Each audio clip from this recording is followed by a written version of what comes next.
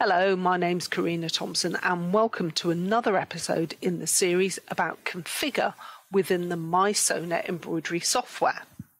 In this episode, I'm going to be introducing you to the Utilities tab within configure and explaining why some of those buttons are really important. If you're a subscriber or own a copy of mySewnet, why not subscribe to our YouTube channel, and that way you won't miss out on any of our future episodes. In this video, I'm on a PC with the platinum level of software installed, but everything I show you today you'll be able to do on a Mac. The principles are exactly the same.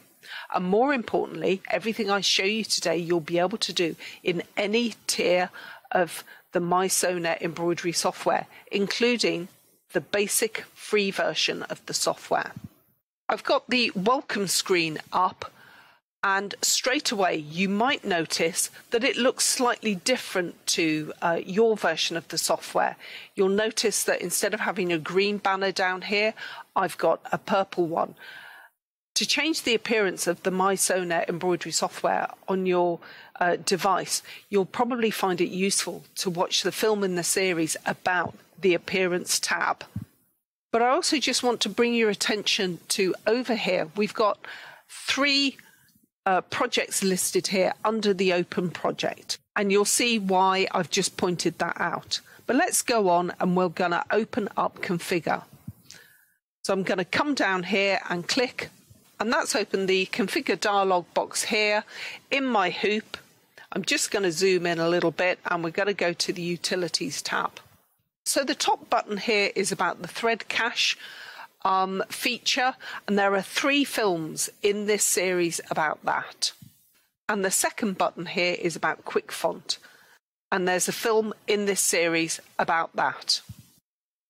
So the reason why I think the Utilities tab is so important within Configure is it's a great place to start if you are troubleshooting because for some reason your software isn't perhaps doing exactly what it should do. So the first thing I would always suggest if you're troubleshooting is that you would open up Configure and you go to the Utilities tab, and then you would check for updates. Now usually whenever you open up the software, it will automatically do this and it will automatically update. But if for some reason you feel that there might be an issue, I would suggest that you click on this button, and in this case you can see I've got a dialog box. It's saying that there's no update available, that I'm working with the most up-to-date version. I'm going to close this down by clicking OK. But again, it might be perhaps if you're troubleshooting because your software is not communicating with either your Wi-Fi enabled machine, or perhaps your designs are not uploading to the mySewnet cloud. What you can do is you can click on Start mySewnet Connect. Now again, this will automatically happen usually. Now, a way to try and identify if there is an issue is to look at your hidden icons if you're on a PC. Now, I've had to do a screen grab of essentially the bottom right-hand corner of my screen. Remember, I'm on a PC, and I've clicked on this little arrow here to show hidden icons. You might find that you have different sets of icons depending what you have loaded on your computer, but what we're looking for is this little sewing machine icon.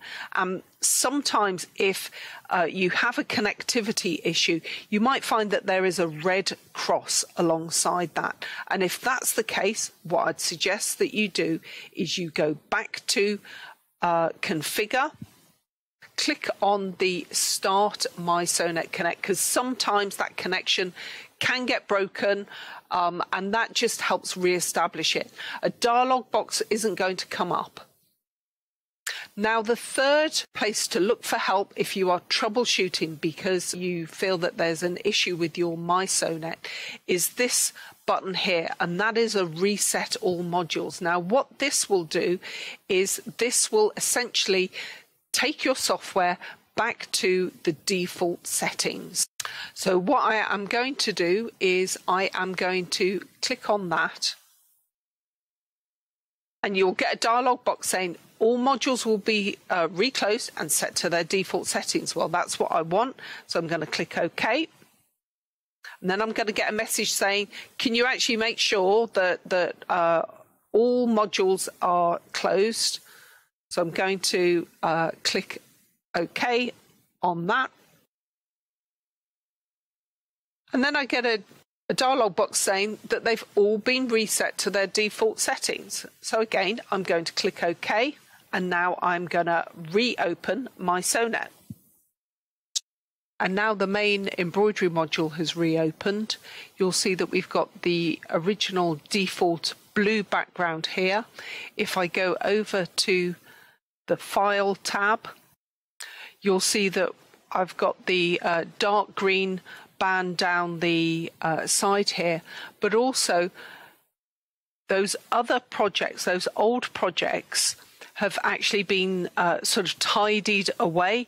And so sometimes it's a really good idea to do a reset modules if you're starting a new project, and effectively you want almost like the open project feature to be like a clean piece of paper for you to be working on. It's almost like tidying away all those projects that you have been working with.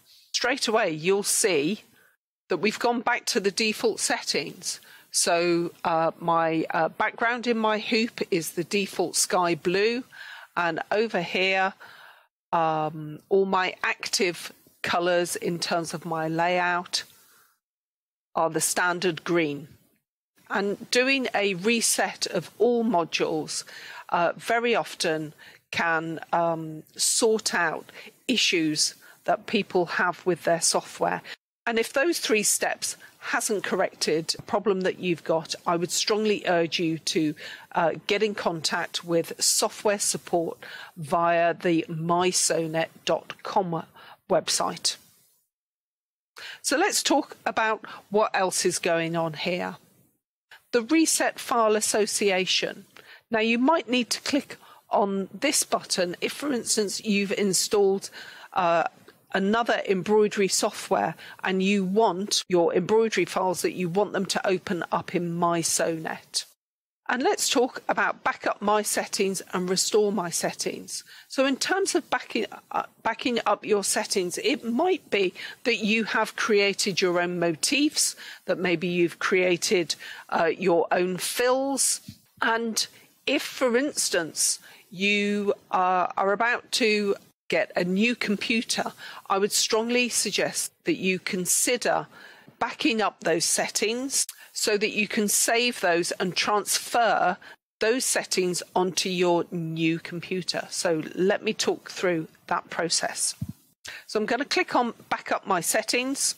And so if you are looking to install on a new computer and you want to save your settings, I strongly recommend that you save onto a USB stick so you can transport that information across. In this case, I'm not going to do that, so I'm going to click Cancel. But what you then would do is on your new computer, you would install your software. You'd then open up Configure, go to Restore My Settings. And in this dialog box, you'd need to make sure that your USB stick was in that new computer, find it here, and then open up the zip file from there. So hopefully you can see that the Utilities tab is where many of the key nuts and bolts problem-solving features are within the mySewnet software. And if those features don't troubleshoot a problem for you, contact software support via the mySewnet.com website. If you found this a useful film, please give us a thumbs up and don't forget to subscribe to our YouTube channel. Happy sewing!